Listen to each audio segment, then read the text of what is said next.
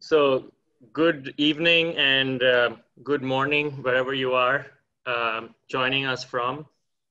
I'm Sarosh Anklisaria, and it is an absolute honor for me to introduce our speaker for today's Poche Conversations, Professor Dilip Cunha.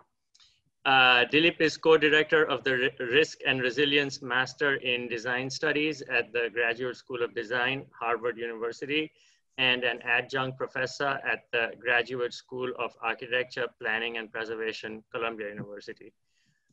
Through various design projects, a lifelong immersion in teaching, and through 4 groundbreaking books with his partner, Anuradha Mathur, Dilip has made fundamental contributions to understand and to destabilize how we as designers relate to water. Each of these books is simultaneously a rigorous treatise in landscape thinking, as well as a work of intense beauty and art. For those of you who are not familiar with the books, absolutely, please get a hold of them. Mississippi Floods, Designing a Shifting Landscape in 2001, Deccan Traverses, The Making of Bangalore's Terrain in 2006, Soak Mumbai in an Estuary 2009, and Design in the Terrain of Water 2014. His lecture today, Water to Wetness, Yamuna and Ganga as Rain Rather Than Rivers, will draw from his most recent book, The Invention of Rivers, Alexander's Eye and Ganga's Descent, which traces the historical roots of our misunderstandings, I should say, about rivers, rain, evaporation, inundation, and all other states of the condition of wetness. It challenges the 3 most fundamental parameters that define a river: its source, its course, and its floodplain, making rain rather than rivers the main protagonist of wetness. In 2017, Mathur and Cunha launched Ocean of Wetness, a design platform that seeks to situate the past, present, and future of habitation in a ubiquitous wetness rather than on a land water surface. Mathur and Cunha received a Pew Fellowship grant in recognition of their collaborative work that imagines new possibilities for design of the built environment and challenges the lines separating water and land, urban and rural, formal and informal environments. Please join me in welcoming Dilip Cunha. Thank you very much. Thank you very much, Sarosh. Very generous introduction. I appreciate your invitation very much, and the possibility of speaking to this studio, and particularly your challenge in dealing with a project in Delhi, although I question the cityness of Delhi, and I hope that'll come out.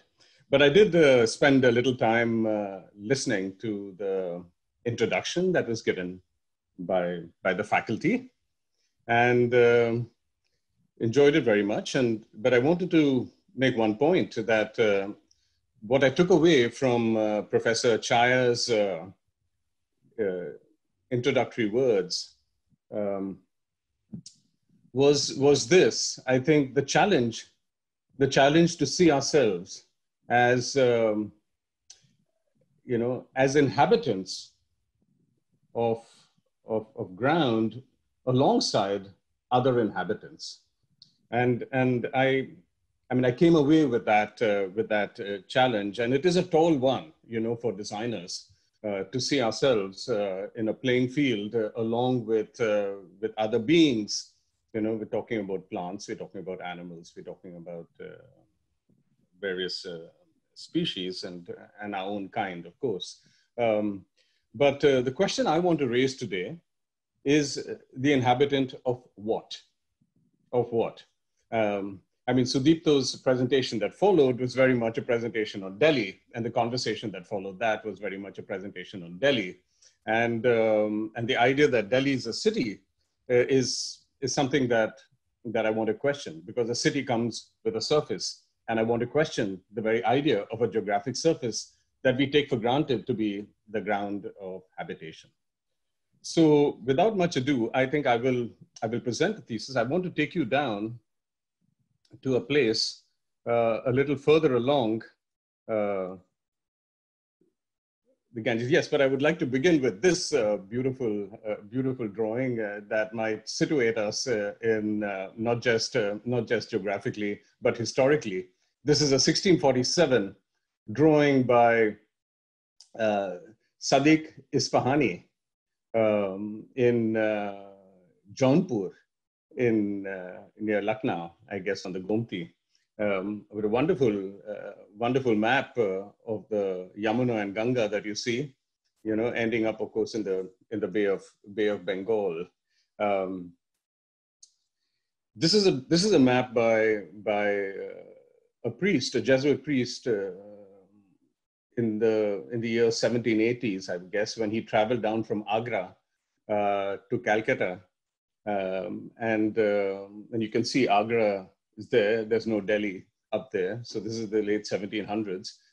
But this, I want to take you to where he went to some extent, and that is Benares, of course, which we call Varanasi today. That's his drawing on the top. On the top, it's his one of the first panoramas, river panoramas that was drawn. And of course, you can see all the crucifixes on the temple tops and the strange drawing that of willful seeing, as it were, of a place. And then, of course, below it, you see a more indigenous production of a similar perspective. But this idea of a city on a river is something that I notice comes across very much. When there's a river in proximity, automatically the city is seen as a city on the river, and that is something with a long history. But over here, there is a particular issue that comes up, and that is of great significance, I would think. But we don't spend much time following it. So you're all familiar with Varanasi. I mean, it was, paintings were produced by William Hodges, to James Prinsep in the, following that map by Tiefenthaler. And today, of course, the riverfront is, of course, I mean, as the word suggests, the front of the city, and so it's the place that we design for. You design a city on a river, and you design it with a front to a river. So in other words, there's a face, and that means that there is a backside, when there's a front side, and this orientation of the river is a significant sort of attribute, and you cannot escape it, as you yourselves are finding with the Yamuna and Delhi, so.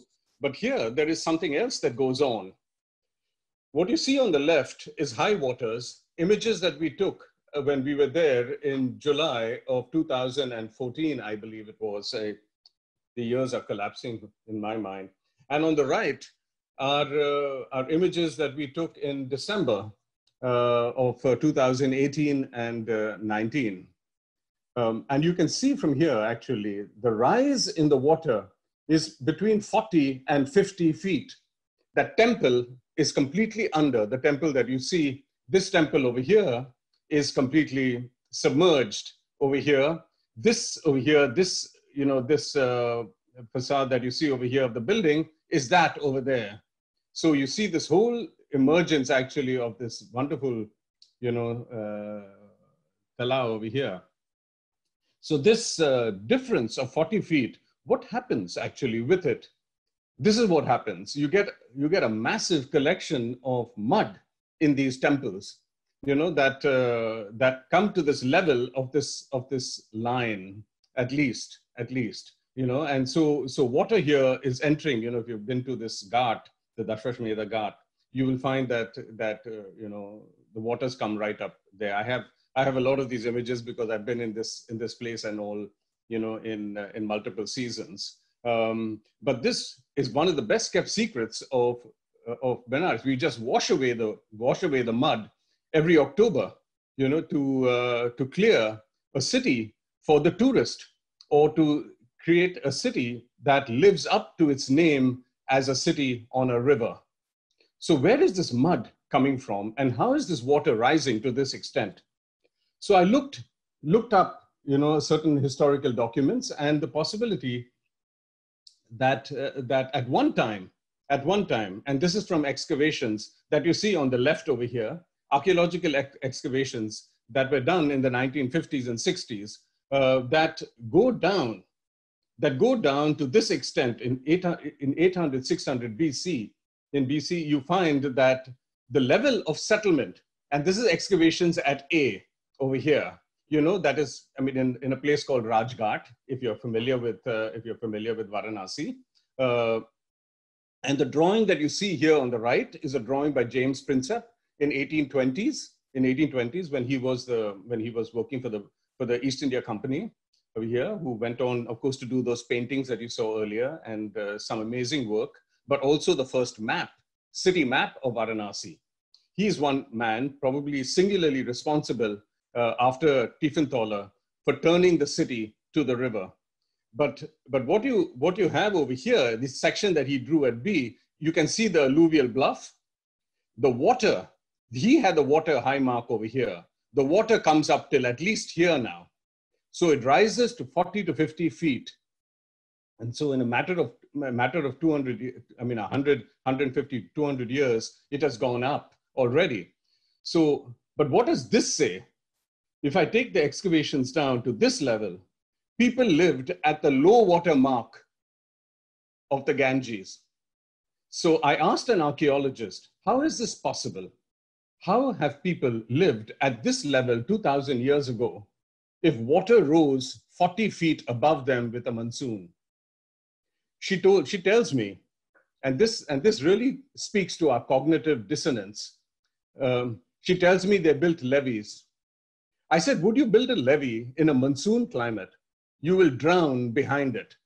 And how will you build a levee 2,000 years ago to a height of 40 to 50 feet, which is what the Mississippi is bound by today? Having started 200 years ago at 4 feet to 5 feet, it's now 40 feet. How could people here build a levee 40 feet high in that time? So something is wrong over here. What I suggest is this: the river never rose 2,000 years ago because there was no river. What there was a vast system of holdings across the continent. So you had forests that held rain, you had jungles that held rain, you had the soil that held rain, you had tanks and talaus like you see over here on the top that were behind, who are now considered the backside of Varanasi. So these tanks are now all abandoned. But India, if you will, was a ground of holding systems, and holding systems that were then tackled right through, of course, the two millennia, but was accelerated by the British. And so this is what Prinsep did when he was in Varanasi in 1820s. He drained the tanks to the river by building these channels. So these are some of his drawings actually from the British Library of a channel that is draining this Machadori Talao. And so now the tanks, most of them drained to the city, basically led to rivers becoming drains. So this is the model that we live by. Actually, we live by this model of rivers draining the land. And we teach our children that rivers drain the land. But rivers, I want to suggest, are a construction, are an invention, are a product of design of a terrain that was wetness and that held rain wherever it fell. And so the water did not rise in any place more than a foot or 2 feet. And people were able to live in a field-like situation rather than in cities on rivers. So the whole myth actually of this being an ancient city, et cetera, is to some extent suspect. I mean, there was a completely different mode of habitation at one time because there was a different ground of habitation. It was a milieu of wetness. So I want to take you through, a journey that I have constituted that speaks actually to the difference between two grounds of habitation. India, and I call them India and Sindhu for a reason, and I will come to that in a second. Life begins with a monsoon. And I'm not talking only about South Asia, I'm talking about parts of Africa, I'm talking about Southeast Asia, etc. Life begins with the monsoon. And if you're familiar with the monsoon, and I'm referring particularly to the Southwest monsoon, you know, it is a tremendous amount of rain that falls between June and September. It is received two ways. One is in a field of wetness. When the rain falls, it replenishes a wetness that extends from clouds to aquifers. So people inhabit this thickness. In this world, there is nothing like dryness. There is only wetness of various degrees. So when I talk about a desert, I'm talking about less wet than the sea. The sea is more wet. So it's a relative measure actually of a milieu of habitation. Now this wetness, you know, soaks, it seeps, it is held in plants, it is held in vegetation, it's held in soil, it is held in the air, you know, and so we respect this sense of wetness everywhere. It's ubiquitous, and you design with it. This is what you begin to appreciate. You begin to appreciate walls that hold wetness. You begin to ground that holds wetness. You look at vegetation that holds wetness. So today we are planting trees for climate change. I plant trees to hold wetness, you know, and so there are different degrees that you see across you know, and I call this Sindhu, not, you know, because Sindhu, as you all probably know, you know, means ocean, but no one has been able to explain, you know, why it was used for the river Indus. Now, you know, I mean, and so we often trace it to, you know, the river Indus, and that is erroneous. Sindhu, I suggest, is from Indu meaning raindrop. So it's an ocean of rain as opposed to Sagar, which is the ocean of the sea, saltwater ocean. So this ocean is not a geographic concept. Ocean is a hydrologic phenomenon. In the second paradigm, the second ground of habitation, we see rain of the monsoon falling from clouds to an earth surface. So we see it falling to a surface and then draining off the surface into rivers, and then rivers to the sea, and then the sea evaporates and comes back again to, you know, in the convection cycle to create rain. That is what we are taught, you know. But in this model, this is the ground of habitation that we as architects often work with, I mean, or assume actually as existing. I call this India. So this is India. And I want to suggest that it was introduced 2,000 years ago in an act of geographic colonization that preceded the current, you know, I should say the erstwhile the colonization by the European nations. This was very much an academic construction that came with Alexander, you know, whom we call Alexander the Great. And this is the ground that we then have. It's a ground of India. And India that has taken various forms from what we call, you know, early primitive articulations of Ptolemy that you see on the top left, attributed to him, lived in the 2nd century AD, down to what we, you know, the British Empire, and then of course Google today, you know, satellite projections. So we have basically Sindhu and India. India is a river landscape, a surface by design.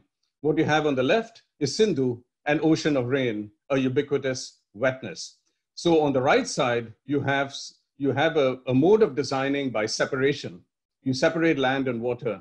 On the left side over here, you have ubiquitous wetness that you must negotiate.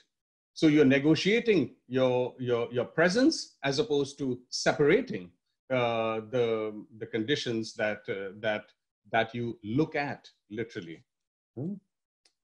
So the question I ask is, how is India designed?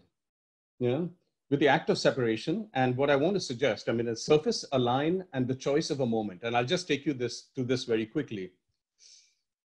A surface was posited, and I won't go into the details of this. Our forthcoming book, Ocean of Rain, is going to deal with this articulation and how designers have come to accept what is really a work of design that we have lost our ability to question because it is so taken for granted. But you posit a surface that separates waters that fall from above and waters that come from below. You posit a surface. So it's not something that you take for granted. You posit it as an actor. And that is what most surveyors do. The first thing they do is to, posit a surface that they then begin to articulate. So this surface then, once, you assert it, you begin to see that it holds an earth interior below and an exterior atmosphere above. So what you have done now with this act of separation, you have created an inside and an outside. It's very much what architects do with a building. A building actually is an act of separation that separates an inside from an outside. And then after that, you design the skin of the building, with openings, with insulations, and form, you give it form, et cetera, et cetera. And that is exactly what we did with the earth.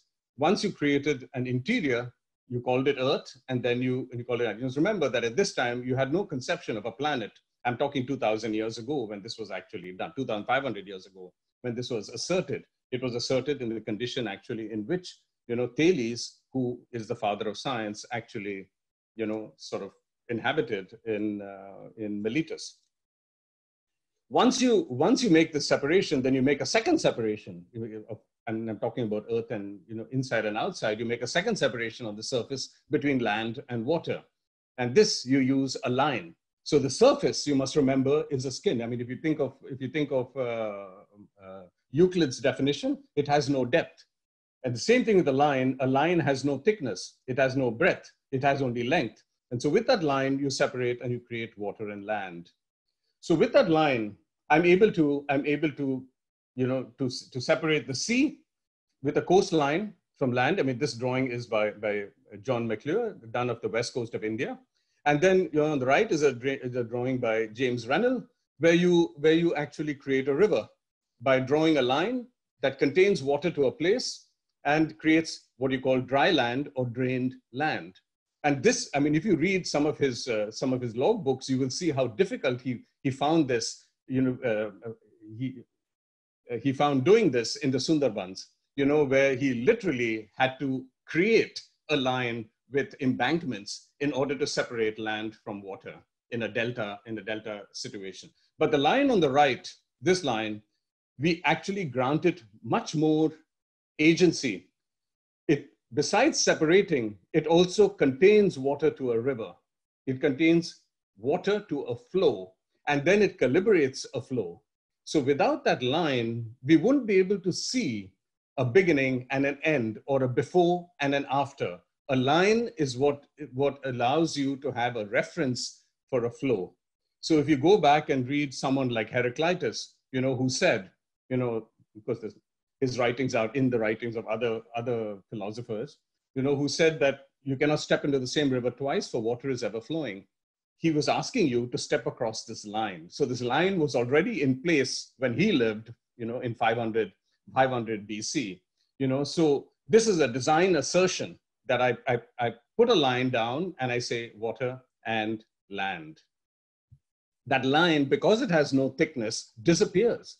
So today, while we call it a coastline, and it comes into presence only when sea level rises, and in the case of flood, the river line comes into presence, as it were. Otherwise, you take this line for granted. You just have a river bank. People just talk about a river bank like as if it's a natural thing, and you settle on a river bank because now you have contained water behind a line. So this act of separation with a line that then turns invisible because it has no thickness, so you lose that mediating power of the line and you just have land and water. You don't have anything in between. So now the ecologists are at pains to talk about an intermediate zone, a riparian zone between land and water. But that is merely the thickening of a line. So for me, flood is not a natural phenomenon. Flood is the water crossing a line that I have drawn. It is the product of design. So for an ecologist to tell me that flood is natural just doesn't ring true. It is part, I would think, of a larger mischief that science has hidden from a critical view. And we need to question it today. How can flood be a natural phenomenon? And even if we talk about flood and admit that it is an, it has human causes today, we still believe that the Nile, for example, flooded. We teach our children that floods created high waters that then led to civilizations and cities. Now this is a myth construction, and it's a construction based on I would think a human articulation of ground, of land and water. So once you have a surface, once you have a line, you have a surface that can be then taken command of, as it were, and designed with what we now call a skyline. A skyline where you have buildings and you have water in contained, and and so on and so forth. So this has been 2,500 years in the making in terms of its sort of development, if you will. But when people now talk about let me just continue with this. So this is, you see this sort of progression, from the positing of a line to the articulation of a surface that we now take for granted as the ground of habitation. Now, when I talk about it, so that is about the surface and the line as agencies of design. Here I'm talking about now the choice of time. You're all familiar with the hydrologic cycle because you've all probably drawn it as children, that you see on the left over here, a collection from Rishi Valley School that I managed to collect. Some remarkable representations of a child's imagination of how water circulates. And it's incredible how the whole world actually learns this, the water cycle, between the 5th grade and the 6th grade. And so here you have a much more complex drawing in the middle of the first drawing of the hydrologic cycle by Robert Horton in 1931, I think was the date, in which you see actually four segments. One is precipitation, this is flow formation, this is evaporation, and this is cloud formation on the top. So we learned that, as Paul Clay on the right side shows it, there are four moments in time. Now, why does this matter? When you put this in wetness, what you create over here is a moment of reality. So when a surveyor goes out, they wait for the rain to stop. They wait for they don't look for evaporation. They wait for the clouds to pass if they're using satellite imagery. And then they have a surface. And in that moment, we have created reality. So in that moment, you have properties marked, you have maps drawn, you have infrastructure designed, you have our history written. So even when you read history, for example, and if I had to take Alexander, you think about Alexander coming in a fair weather moment, and then rain comes in as a visitor. So what you have over here is moments of ephemerality. So with this one choice of moment, where we have chosen a moment of reality, we have also constructed moments of ephemerality, we have constructed visitors. So now we have made rivers resident, we have made lakes resident, and we have made evaporation, we have made clouds, we have made dew, we have made rain into visitors. So it's like today, the resident holding sway over the visitor. So the visitor becomes a migrant, and so we talk about rain as coming and going. We don't talk about rain as something that we live with. We talk about it as someone that visits us and passes on and passes by. And today it has increasingly become an unwanted visitor, particularly in India, where you fear floods that are brought by rain. So we don't blame rivers and the line for flood, we blame rain for flood, which is remarkable turnaround, and a revealing of the colonized mind. So here you have the extension of this moment, which has taken over our living. So today we design air-conditioned environments to keep humidity out. We design glass surfaces to keep water out. we do everything actually to control an environment in which there is no wetness. And there's no wetness, or if wetness of rain falls, we drain it off as fast as possible, So we talk about impermeable surfaces today, that have just, increased in area actually across the earth, which then, of course, I would say tends to exaggerate the our blame on rain, because somehow we feel that it's always rain then that does not drain, even though we have created the impermeable surface. So in this moment, we find maps are drawn. So we actually, if you think of a map is a fair weather landscape. It's a river landscape that we have constituted. It's not a realm of wetness. We have cleared out wetness in order to frame this moment, and to frame reality in this moment. So we design, all our properties come from this, from these maps. And of course, we don't do maps in this kind of a mode. This is, of course, just to appreciate, as a view from space. What we do is we clear the clouds. And so we construct a map by various moments. And at the moment, I would say various moments. It's a single moment, but at various times when there's no clouds, we take pictures, and then you assemble it into the map. So the map is a moment, but it's a constituted moment. Excuse me. So you have then an India that emerges now in a moment of time with a drawn line, and of course with the positing of a surface. So we always see rain now as falling to a surface and draining off by these red lines that you see over here. So I take this back. I cannot go into this detail, but my book actually covers this, as Sarosh mentioned. The Invention of Rivers attributes this. Alexander is one of the, is an educated conqueror. His story is too long to tell, but here I just wanted to point out his route coming to India behind all the last frontiers of the monsoon. So he comes from Egypt. He starts from Athens. Starts from Greece via Athens and other places, and then down to Egypt. And then he comes down, he marches across, and I'm talking 320 BC. And he's the first monarch to travel with a world map. And then he enters through the Hindu Kush mountains and the passes in the mountains. And this is where, on the right side, you see my re-representation of these last frontiers. So he is in the rain shadow. And then he comes across over here into India, and then what he meets is this, a profuse wetness, a wetness that he's never seen before. And for a moment, he thinks he's reached the source of the Nile, which was, of course, another, enterprise that they had constructed. Where does all this water come from? And he thought he was there for a while until someone told him, I guess, that he wasn't. But he wanted then to go on to the Ganges, and then could not, because his men just rebelled. I know they say that he was homesick, and or that the men were homesick and they mutinied and all that. But, there is one historian that mentions rain. For 70 days it rained. And when it rains, you don't have a surface.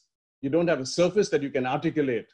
It's basically water everywhere. It's wetness everywhere. And they just could not deal with it. So they had to turn back, and they turned back. So I would like to think that Alexander was defeated by rain. A man who was intent on drawing a river landscape and reaching the ends of the earth, because he saw it as, as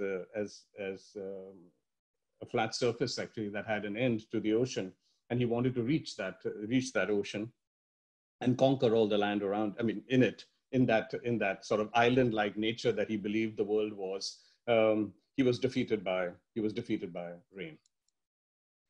But ultimately, this is what his legacy is. His legacy is his eye and the articulation of a surface. He seeded it, and it evolved into what we see now, and what we take for granted to be our ground. I wanted to just, focus on one, because that is what I've sort of focused on, and that is Ganga River. I make a difference between Ganges, and Alexander was one of the first people to use the word Ganges, but what he saw was a river. Ganges is a river, Ganga is rain. So today, even though we use the word Ganga for the Ganges, to signify a river, I question that, and this is something that we can talk further about. But what has happened is that if you talk about the Sundarbans, and you can see the evolution of maps, even though these maps are recent, what they're made from a mangrove swamp that gradually built in an estuary. We have made it into a river delta. So this is the Bengal estuary. It is not a delta. And if you think about this as being the wet surface at one time has become this articulated ground whereby you have actually held land to a place in islands and constituted islands in a place of just wet mud and humidity and profound, wetness from clouds to aquifers. We have constructed a delta, an articulated delta. And then, of course, you see here, beginning with Tiefenthaler, much before Tiefenthaler, the articulation of the Ganges River in the plains. And this, we have basically created an item by which we can control water. So this whole,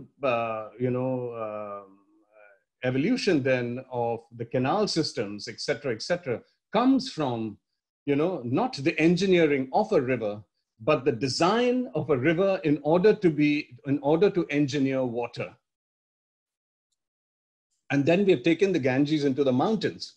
They have traced the Ganges all the way up. I mean, what you see on the bottom here is a drawing by a geographer, a German geographer of the elevation of the Himalayas in 1840s. And the drawing on the top is one of the early drawings of Tibet. I mean, as a source of seven or more rivers. I mean, it's a remarkable high ground. I mean, we are talking about Tibet, which is an average height that is the equivalent of Mont Blanc, the highest mountain in Europe. So this was considered to be a deformation of the earth by Europeans for a long while. And from here, rivers emerged. In fact, there are stories of Columbus actually wanting to reach Tibet when he was talking about India, because that was the place of gold, etc., that came down the Ganges river. So while he wanted to get to the Ganges, it was more the source that he was interested in, and this mountain where he thought was paradise, etc., etc. So what you have now is a creation of a river that has sort of been embraced by everybody, as the spine of a civilization, and unfortunately now a drain of settlement, because you teach children that rivers drain the land, and they become drains, and that's what we have now, a nightmare situation whereby rivers are both our spines of civilization and our bugbear, if you will, of civilization. We have created an object that can be controlled. And this thing, so the Ganga Canal and the whole project that was undertaken by the British came from ability now to move a controlled water system. And this, of course, I got in Delhi, from Delhi school. As I passed by, I saw this light flashing, and here it read, save a life, adopt a tree, adopt an animal, adopt a being, adopt a river, And so we have come to accept rivers as natural things that we live with and that we can adopt. And then, of course, you have the Kumbh Mela, that believes now that has a water contained that can be venerated. Now, I would argue that there are many stories that you hear of Ganga being uncontained and being worshipped across India, but it is always this Ganga that takes precedence, or I should say, the Ganges River that takes precedence over all other rivers. So if you read Diana Eck, she makes much actually of this river as an object of veneration, and looking at a goddess in the form of a river. And that is what I find very interesting. How is a goddess contained between two lines if it is an infinite being? So what you have is a goddess that is revolting against this framing. And you see the Himalayan tsunami of 2013, in which we got caught in it. My daughter was 13 years old, and we were on our way back from Gangotri, and the mountains started falling around us in June of 2013. And it's incredible actually that we have actually dammed the Bhagirathi, because we believe that, you have something that you can control. The siltation of that is going to see the end of that dam in a very short while. And of course, we've created our mess of pollution, etc. And what is interesting in the bottom line is how we blame rain when it rained hell on paradise. When you talk about the devil and the sea, we're caught between the monsoon as the devil. Our rain, a whole rain culture has made rain an enemy. How is that possible? And we have done it actually post-independence more than the British did it. So there's something obviously very wrong with the way in which we are looking. So to come back then to the two grounds of design, one India, the other Sindhu. In India, you have a land-water situation. You have a singularity and hierarchy of rivers, which are now extended into buildings through pipes and faucets, to fields, through deserts, we have taken it today they're building rivers where there were no rivers. And so you're creating riverfronts. I'm going to be part of a conversation on Bangladesh, on Dhaka and heritage. And I find that over there, you are talking about people who want to make the Ganga riverfront into the Thames riverfront. I have been in conversations in Bangalore where I've heard engineers speaking and politicians speaking about making literally, what has become a sewage stream for the exit of Bangalore sewage. They want to clean it and make it into a river so that Bangalore has a riverfront. That is the equivalent of Thames. They even talk about the wheel. I've been in Calcutta where the chief minister is talking about the Hooghly being redesigned for its riverfront and the riverfront to be modeled on the Thames River, with the London Eye, etc. So, what have we come to? And then, so of course, you talk about it as draining the land, and you talk about what I talk about as design as by separation. On the right side, on the right side, you have Sindhu, an ocean of rain, a ubiquitous wetness, a multiplicity and autonomy of the raindrop, and a holding inspires holding. So wetness does not flow. Wetness holds. It osmotes, it seeps, it soaks, it evaporates, it condenses, it sublimates, etc.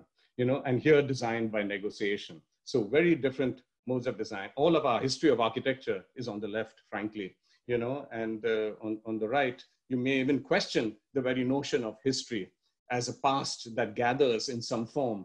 Over here, you have much more of what is a now rather than, a gathering of the past in the present rather than a history that remains, as a linear structuring on a fair weather landscape. This I just put in to give you a sense of what it might mean to distinguish two infrastructures. So on the left, you have a river infrastructure that when you separate land from water, you're forced to build embankments and levees in order to contain that water to a channel. On the right side, you have wetness that rises and falls, and you build on mounds. And I want to suggest that this is another reading of the Janapad.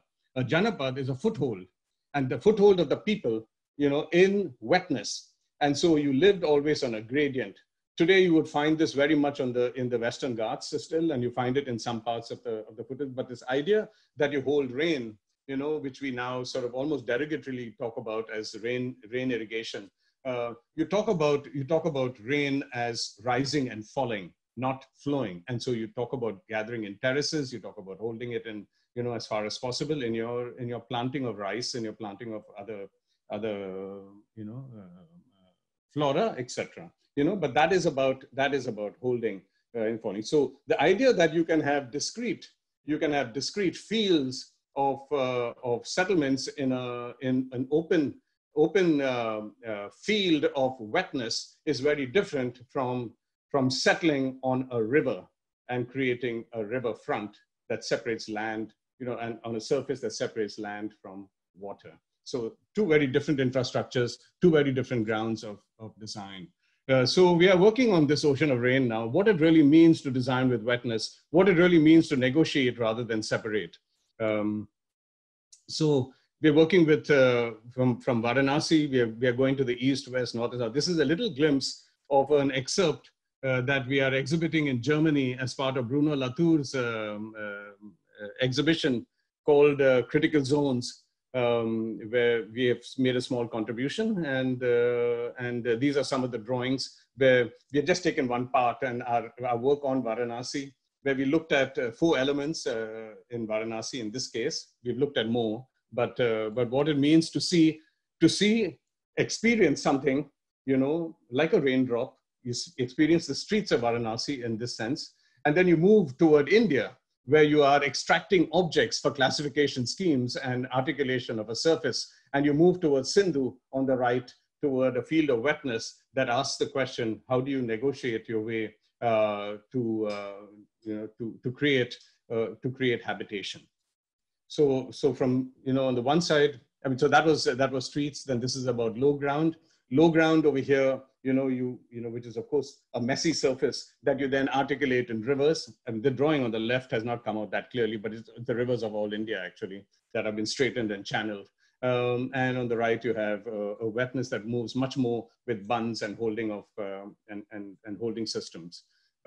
You have walls that then gather, which of course reveal. On the one side, move much more towards urbanity, where we want to get rid of the mud walls and brick walls, and we have started now moving into aluminum and glass structures and steel structures.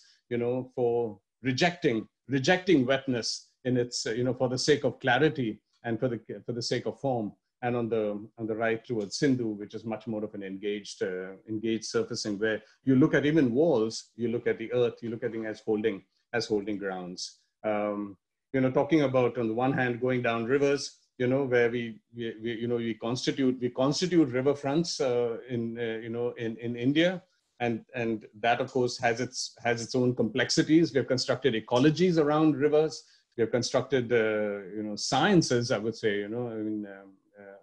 around rivers. And here on the right side is an attempt as a first step towards undoing that whole ground of being and knowledge, and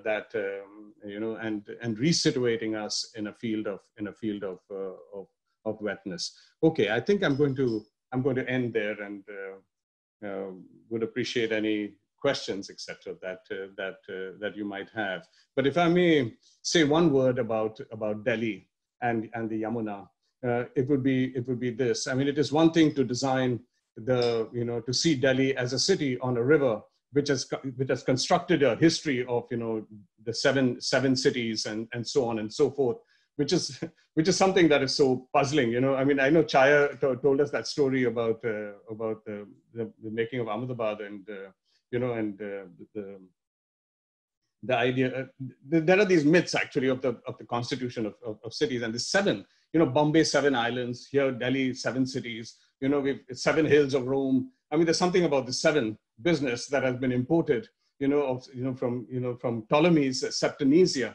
Where he, in the 2nd century, he spoke about the 7 islands, etc. And so we've constructed our history of Delhi to be on a river, and we call that river Yamuna. I want to suggest that Yamuna is a field of rain, like the Ganga is a field of rain, and then ask the question: what does it mean to actually be in that realm of wetness? And then what would it do to our politics? Maybe we are not as centralized as we should. We should not be as centralized as we are.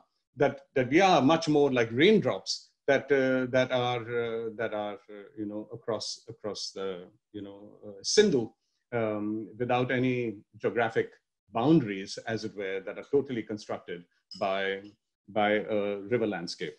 Okay, so thank you very much for that. Thank you so much, Dilip. This was fantastic.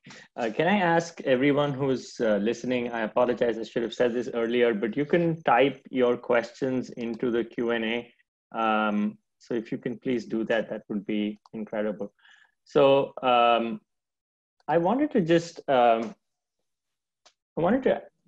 tease out a few things in your talk that I've often admired immensely through the years, but I've not heard you talk about it.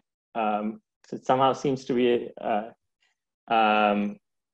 either assumed or a kind of a not very explicit statement. But I'm interested in, among other things, I'm interested in the representations of wetness.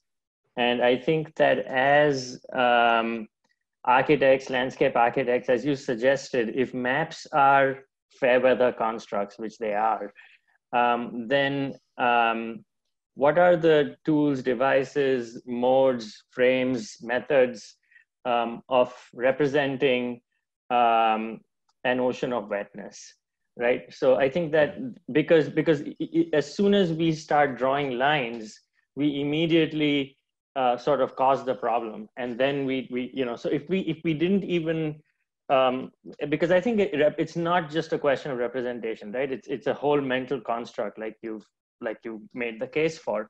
So I'm interested in the really the tools of the designer, first in terms of breaking these constructs, these dualities between ground and water, but second, also then once you represent it in a certain way, then it begs the question, how do you inhabit the landscape? So I think that you know, any thoughts on that would be great. No, that's an excellent question. It really gets to the heart of our work, and let's say the heart of our challenge. And I can't say that we've always lived up to it. I mean, it's been an exploration, but we're coming to see more and more. See, the representation, the act of representing, is very much a professional act that has entered into the field of design in order to extract design out of the common man's grip, as it were, in order to create a profession called architecture, you know, and or landscape architecture or this thing. And so we are in then command. So maps are you know, have inspired the need for representation off the ground.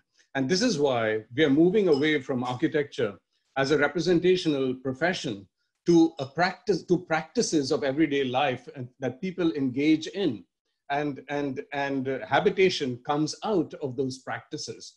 So what you see on the right is an attempt over here to both challenge representation itself as a power tool by which we I would say disenfranchise you know, common people, at the same time demonstrate the possibility of an analogous reading of wetness. So the way we are engaging wetness on paper, we suggest people actually do that in the world, that they are engaging. So you will see that, I mean, in our work on Rajasthan, we are looking at the potters, we're looking at pottery, we're looking at fabric, we're looking at things. I mean, and these are people who are working with wetness in a particular way. I had a student, you know, and he's now at Cornell, Sarosh, who is working on muslin as a fabric that is dyed out precisely because it required wetness.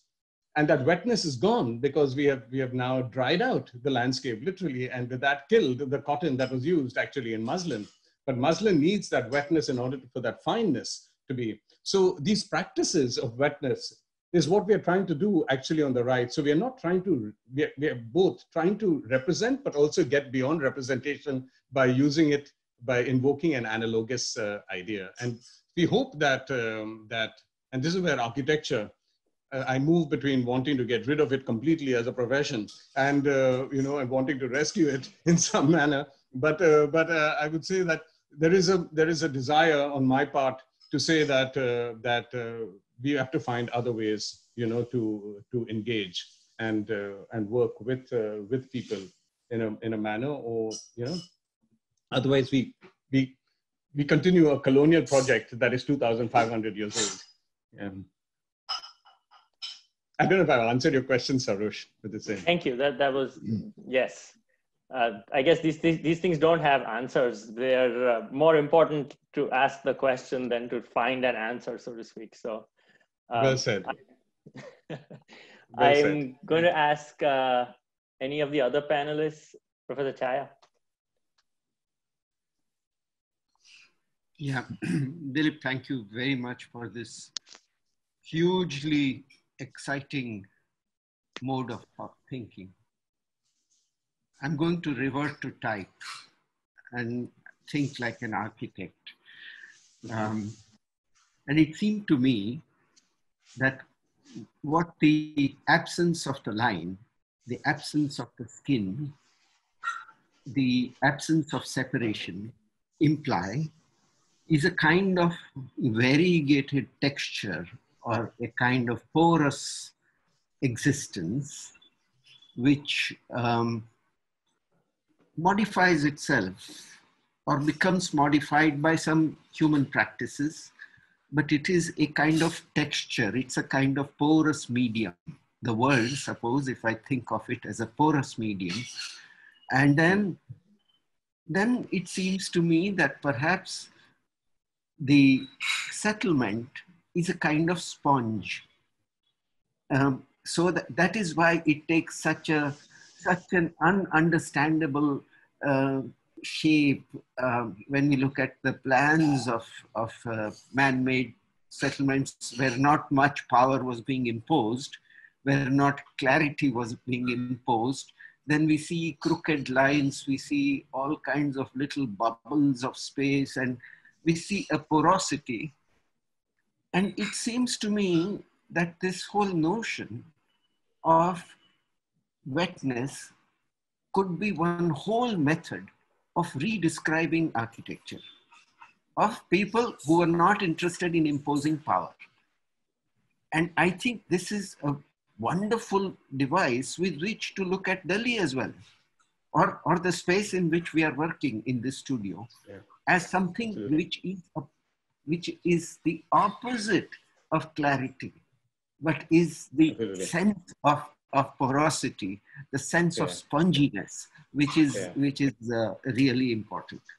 I'd like to know your views on that. No, I mean, that's beautifully said, Chai. I mean, I think that is precisely, to some extent, I think what we want to do. And it'd be lovely actually to work with you guys actually on precisely that. We did this for Bangalore. I mean, in the case of Bangalore, which, of course is marketed as the garden city, we said it's not a garden, it's neither a garden nor a city, and that it was, we invoked concepts, that, and for those of you who are from Karnataka, will understand Tota as it's often translated as garden, but it is much more of a feel-like agricultural situation that really worked with rain and worked with systems. I mean, as you call it, sponginess. And the only reason why I don't like to use the word sponge is that it's often used with sponge city. It's become a phrase like sponge city, and I don't want to associate the city, with the sponge. As you also sort of in some sense walk back on even the notion of Delhi. I mean, if I use the name Delhi, for a place, like I use the name Bangalore for a place that then is open to investigation outside of the concept and framework of a city, on a river, or a city that on a surface, but much more in this realm that you beautifully described, I mean, think as a sponge. You begin to, you work a sponge much more in a relative situation of wetness, of softness, of, hardness, and so on. And I think that it's a very apt description and the ground for what you would like to call, and this is in my moments of gratitude to my profession, want to rescue architecture in this manner, I think, as you rightly described it. And which is what we have done in Bangalore, we did in Bombay. So in Bombay, our book Soak, Mumbai and an Estuary, really spoke about what is it to see an island versus seeing an estuary. And seeing an estuary is much more the sponge metaphor that you use as opposed to an island, which is very much a planned representational view of a thing. So concepts like the Maidan, which is very much a Delhi, it's a world in Delhi and all over India, like the Sabarmati. I say the Sabarmati is a Maidan, but I don't see it confined by two lines. I see Ahmedabad on the Maidan. I see all of Ahmedabad on the Maidan. I see, the Maidan that is open to water at some time. It's open to goats at another time. It's open to the Gujari at another time, and so on and so forth. And I find this across India. The Maidan is something that is much more of a sponge world, belongs in the sponge world. And so we invoked it in Bombay as part of a sponge world rather than, as opposed to the park.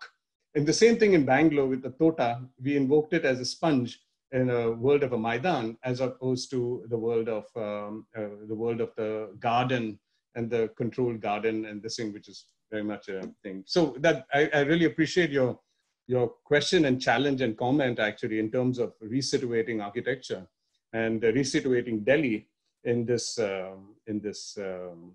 you know, sponginess, let's say, you know, of an ocean of wetness. Yeah, yeah. So I don't know if maybe there are questions among the panelists, and there's a whole bunch of questions here. I had one, if I could go. Yeah, I think a lot of your presentation also kind of explains why the settlements in Delhi move towards the river at a later time. Initially, they are away from the river. But I had another thought, and this comes from a spiritual leader in the south of India who says that the two kinds of thinking, one is, let's say, intellect, and the other is perhaps wisdom. And the intellect is really born out of a sense of, or an instinct of survival and a preservation of the body. And in some ways, the distinction between what the body is inside and what is outside is created for that sense of instinctual instinct of preservation, because the body is also respirating and transpiring continuously. And so there is no limit of the body in that sense. The question I was going to ask you was, do you think that there is a priority that wetness holds over dryness? Because in Delhi, there are also extended spells of dust storms, and in which case there is no real difference between the soil and the earth, soil and the air. The soil and the air continuously are also in a process of getting mixed and intermixed. So yeah. No, I mean, I think that's a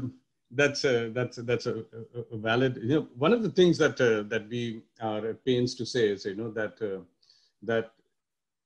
in Delhi, I mean, you know, when I was there in the 80s, one of the memories that is stuck in my thing is a dust storm.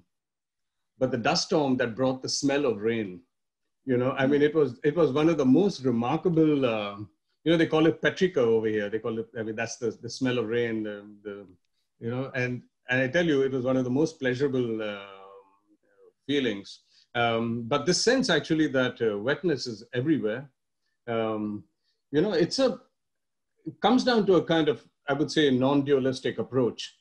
And in terms of philosophy, what in my smatterings, I would say, and engagements with it, particularly in Western philosophy, I find that, you know, the whole urge move, I would say, or toward non-dualism has always been on the surface of a divided earth, you know, of land and water. So there, in other words, what I say is, before philosophy, there is geography, you know, and whereas what you're talking about perhaps is the wisdom comes from outside of geography. It does not have geography as a mediating ground.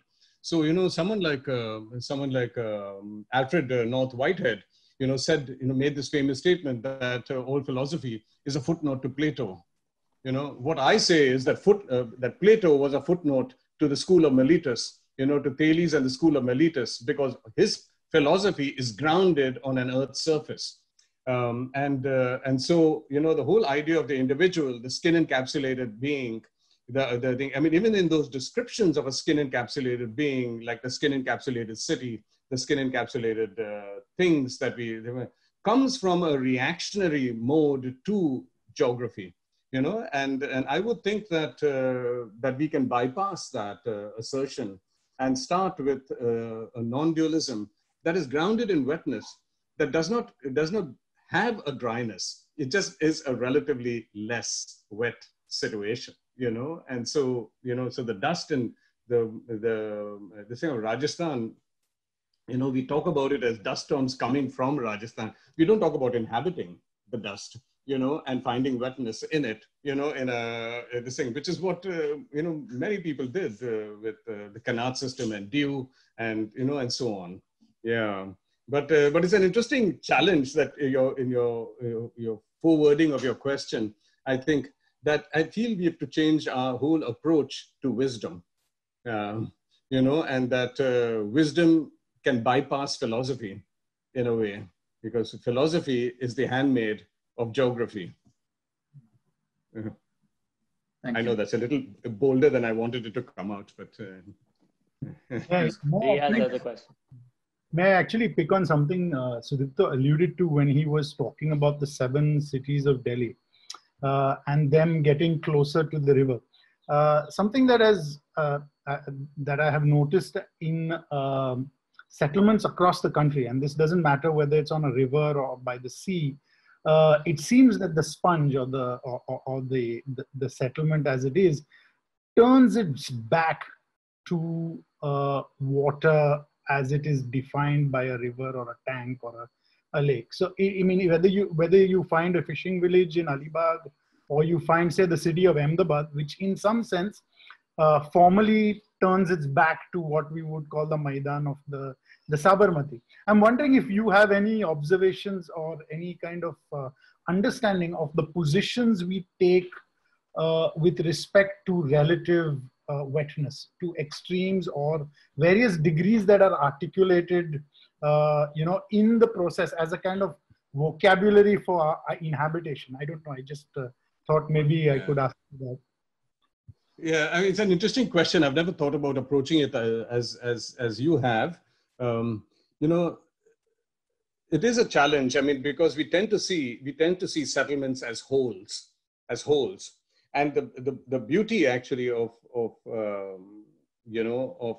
Sindhu and its demands, or the sponge and the critical zone and its sponge and etc. Other metaphors that we can use, is that there is no front or back, but that is also it's very local. It's very local, and that sense of locality. And I don't like to use the term only because it comes with global, it comes always with an other. Unfortunately, we have to change the language itself is sometimes limiting. But the sense of wanting to see a whole is then, comes with wanting to see a front. And I know it is replicated even at a house. We have a front of a house and a back of a house, a backyard and a front yard. I mean, these are concepts that are all introductions, by I mean, I would think facelifters, people who have, constructed us in this sort of framework that with a front side and a back side. And I think I feel it is like another version, I would think, of what we were talking about earlier. And even in your description of turning the back to the Sabarmati, for example, and now, of course, trying to create a front, trying to make the Sabarmati the front, is a geographic articulation that is, literally seen from the sky above, and that's why I like to see the Sabarmati. When people say, or when I learn that Gandhi gathered on the Sabarmati, I would like to think that his resistance was not merely actually to the British, who had told him that he cannot gather in public places, and so he found the river as outside of the public-private divisions. I wouldn't like to think of it like that. I would like to think that what Gandhi was saying is that by gathering on the Sabarmati is the ground of India, and the Sabarmati as the ground is something that is non-dualistic. It does not have an other. So you don't create, Sabarmati is not a river that then is adjacent to a city. Sabarmati is the freedom of India, which I'm calling Sindhu. But that sensibility of the Sabarmati, of the Maidan, as being unbound, is something. So to come back to your question, I think this notion of the front and back is a good one to tackle in design.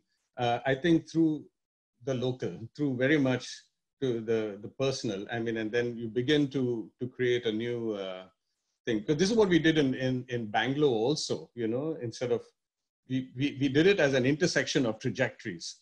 And it becomes another situation. An intersection of trajectories is very different from seeing cities. You begin to see practices that construct trajectories. you know, and Absolutely. yeah. This is great because also speaking of Sabarmati and Gandhi, we have a question here, but I just wanted to say that it's also, like you've said repeatedly, it's also a question of nomenclature and naming, because rivers imply water, whereas the Sabarmati was not water. Most of the year it was not water back in the day when it hadn't become a pond.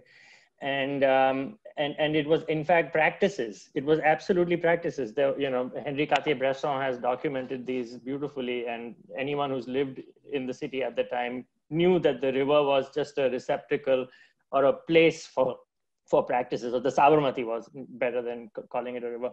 So Divya Shri Dubey has a question here. Imagining geography without banks and embankments and every other boundary and line that we've created assumes that we let go of the anthropocentric idea of design and development, if I may use the term. It comes close to Gandhi Swaraj for me. So your thoughts on that? I'm sorry, Sarosh, could you repeat that question? So imagining geography without banks and embankments and every other boundary and line that we've created assumes that we let go of an anthropocentric idea of design and development. And this, for Divya, comes close to Gandhi's Swaraj. Yeah. What would you think of that?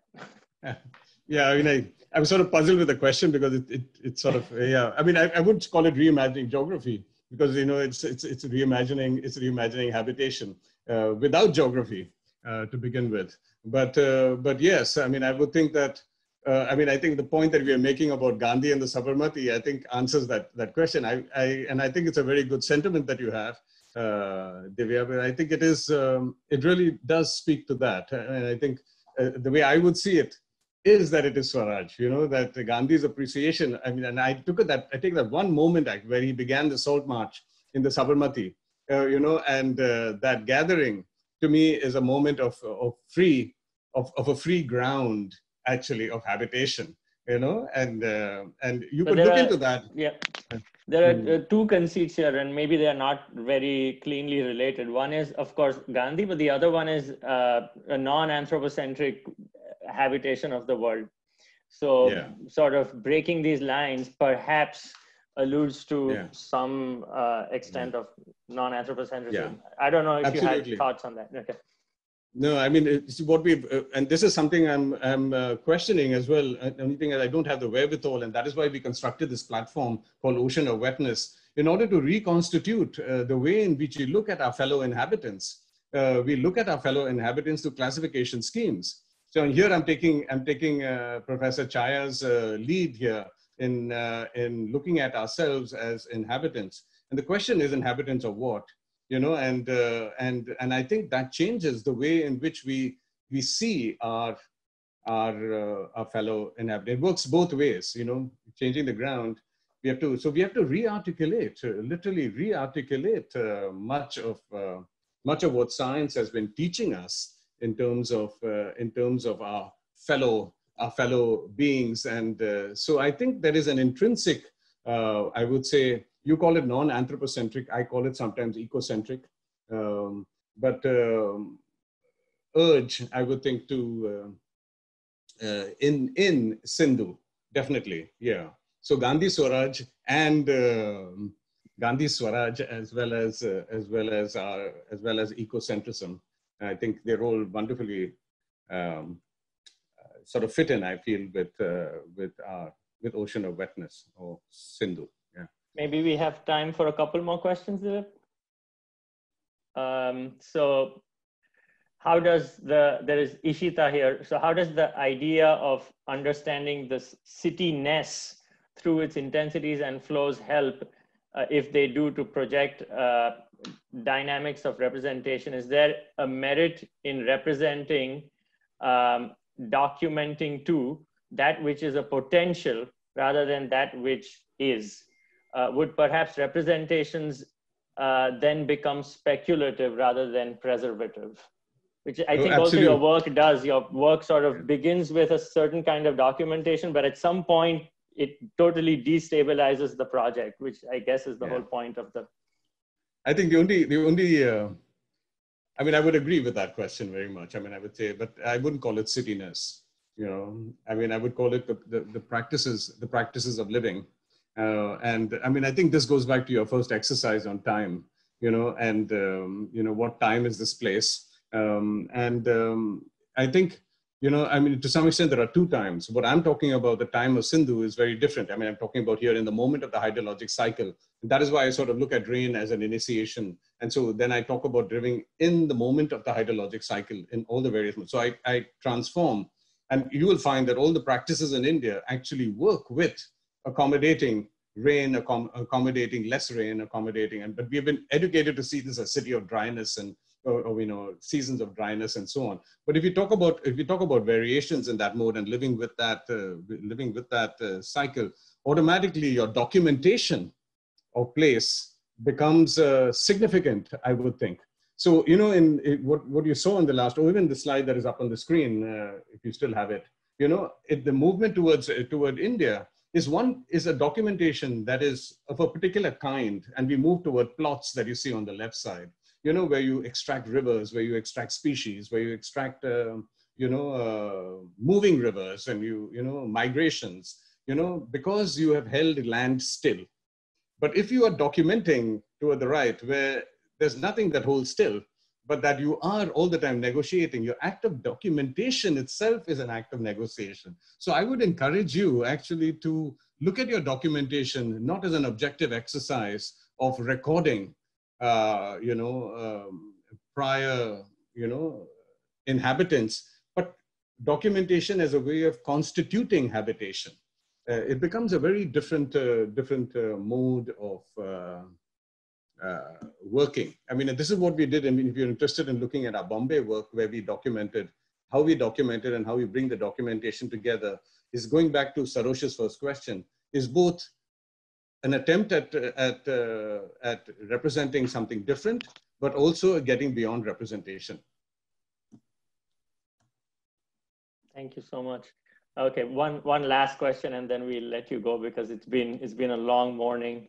We're closing in on 1.5 hours here. So there's a question here on shifting scales and moving perhaps more toward built scales. So thank you for the amazing talk. I want to ask you, this is Anna Dare. I want to ask you about the idea of wetness on another scale within the built environment. You talked about lines, and in school they always say when you begin drawing walls, you are actually, walls are not actually drawn as lines. You must draw, in fact, 2 lines to represent the thickness of a wall, but also for it to be correct. Therefore, we have gotten used to drawing not only the line where the ground and water split, but also where wetness is allowed and not allowed into our interior spaces. Can you speak a bit more about how, as architects, we could go beyond this to include wetness within the built environment, beyond the wall? Yeah. You know, it's an excellent question, actually, because, you know, to some extent, wetness has no scale. You know, I mean, and the whole notion of scale is a very geographic. You know, the ancients looked at geography, but they distinguished between geography, chorography, and topography as 3 different scales of engagement. You know, topography was the unit, you know, chorography was place, and geography was the earth. You know, and so as architects, we fit very much to some extent at that. I would encourage you to get out of scale, and, you know, and I know that is extremely difficult, and that is why, again, if I had to point to what is on the screen and everything, I always play both sides. You know, since I'm educated into architecture, I look at what this is doing for me, and then I look to see how I can release myself from this burden of architectural education. So there's learning and there's unlearning, you know, but there is experiment. So like you say, it's speculation. It is certainly a speculative, much more speculation, I would say, than empirical, you know, sort of experiment, if you will. But I think that is already a wonderful observation that you have made from moving from 1 line to 2 lines, you know, and that it is not between inside and outside, but that it is a porosity, as Chaya spoke about it. I think in that earlier question, it's porosity, that thing. And so the way I look at it is, I then start looking at inhabiting the wall, and then if I say, I don't inhabit the space inside, I inhabit the wall. And then I make the wall into my ground of habitation, and it becomes this, so it doesn't end at the skin on one side and the skin on the other side. It actually, so this is one way in which we have dealt with the coastline. And in our project on Norfolk in Virginia, what we did was we said, we spoke about turning the coast. We said that instead of looking at a coastline between land and sea, why don't we look at fingers of high ground? And fingers of high ground that turn toward the sea like this, so instead of this, 1 and 2, I'm talking about this now, extending into the sea and extending the ground. You create gradients that have no end.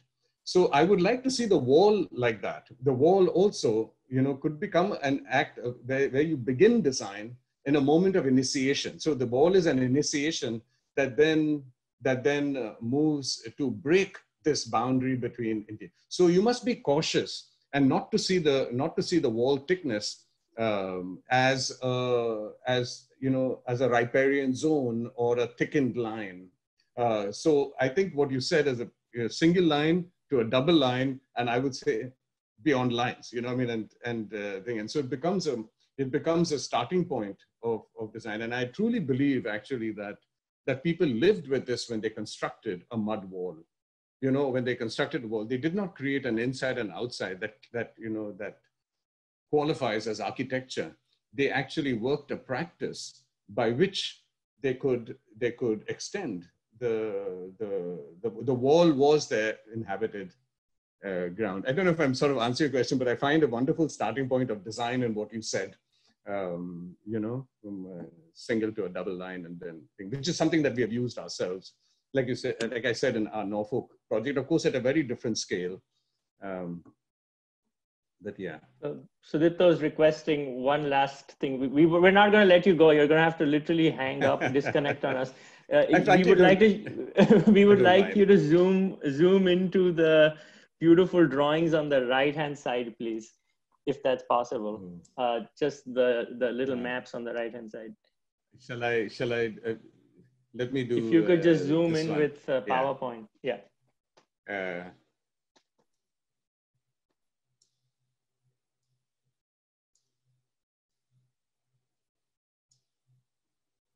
Is that coming onto your screen? I think yes, but I think so. Were you talking about the last page, or I'll let Sudipta speak? Yeah, I think it's those are wonderful as well. But I was talking about the last slide, 50, number 55. Oh, the last slide? Yeah. Okay. Let me get to. Yeah, these are wonderful as well. Yeah. This is our. Yeah. I think this is about the maximum I can go in PowerPoint. But this is something that they're still working on the exhibit on the website. It's opened in Germany, in Karlsruhe in Germany. But the website is going to open shortly, I think, and you'll be able to zoom into things. But it's exactly we made it respond to Sudipta's sort of urge of wanting to go in. But we really look at these as the kind of starts of engagement, and at some point we had to call a stop to it. But much more a discrete mode of settlement rather than a continuous riverfront, and so that is what we were, and holdings, yeah.